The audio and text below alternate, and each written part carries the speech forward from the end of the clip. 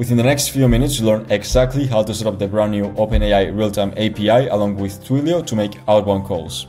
Because all the stuff I've seen this far just covers inbound call systems, and for my use case, I needed to make it do the calls, not just receive them. So after messing around with the API, the new API for some hours, I figured out how to set that up, and also figured out some other stuff that we'll cover later on. But first, let's get started with the setup itself. It's pretty easy. You'll have the link to the GitHub repo with all the files that you'll need in the description. We need ngrok, we need our Twilio phone number, our OpenAI API with real-time access, because not everyone has access. I believe right now if you are level 3 or above, you can use it. And then we'll just need to update our .env with all these APIs and stuff. And finally, install the packages and run it. Pretty simple, pretty easy. We'll cover it step by step right now. For ngrok, you can go to the website, download it if you don't already have it. This will allow us to host this voice calling system within our computer, at least for testing. Then you can go ahead and upload it to Railway, Heroku, whatever you want, doesn't matter.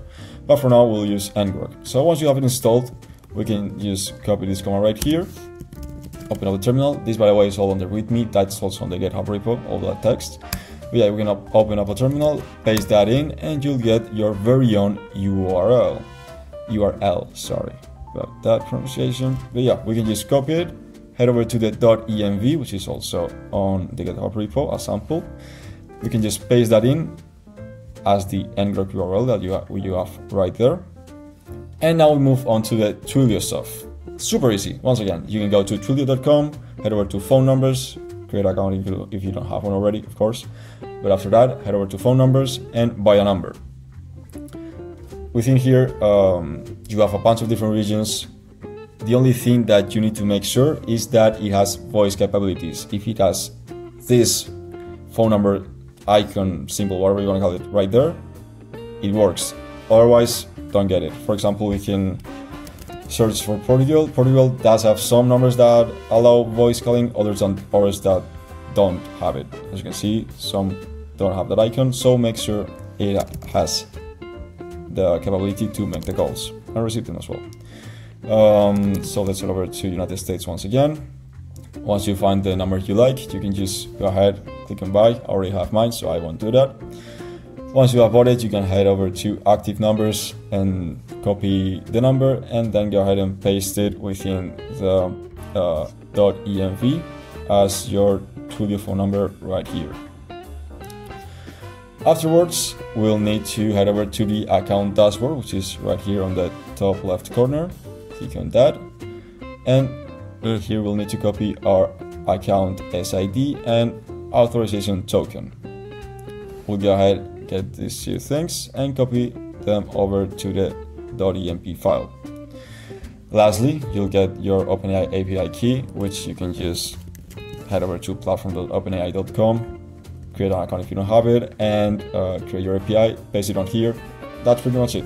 Setup is almost done. We can go ahead and save the .env. We can close it now.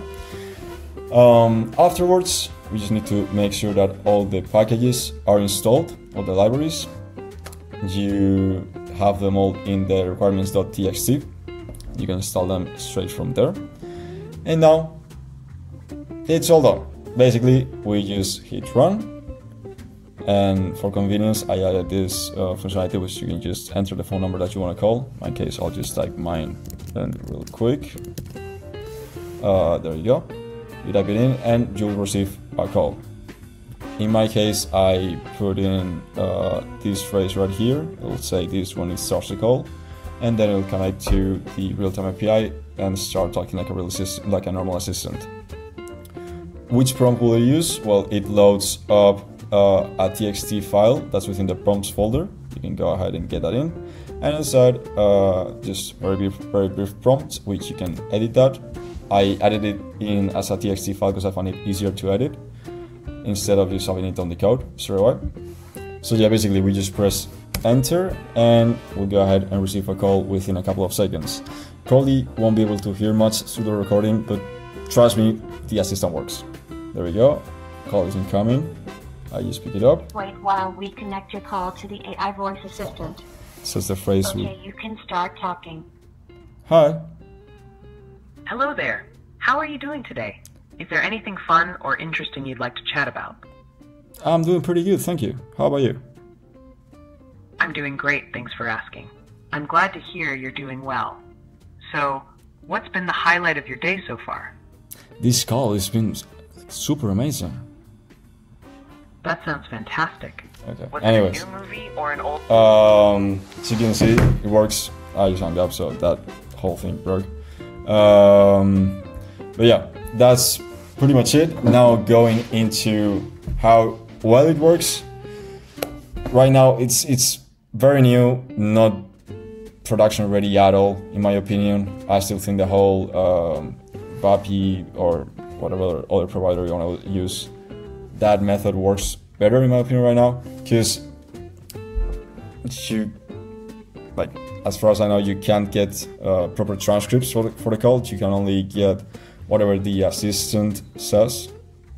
If you want to get what the actual user says on the phone, you'll need to use Twilio, I believe, or whatever. It's not very reliable right now, at least for what I found. And also, you do have the ability to have turns, so you can interrupt the assistant, but I found that doesn't really work very well, at least for now. So yeah, there's a couple things that need to be figured out. It's also not super affordable at the moment, but long term, I would say this is the way to go. And yeah, that's pretty much it. Hopefully I saved you some very valuable time. And if you need help trying to figure out how to develop these solutions, whether it's for your business or for your agency, feel free to book in a call with the calendar link below. And subscribe, I guess.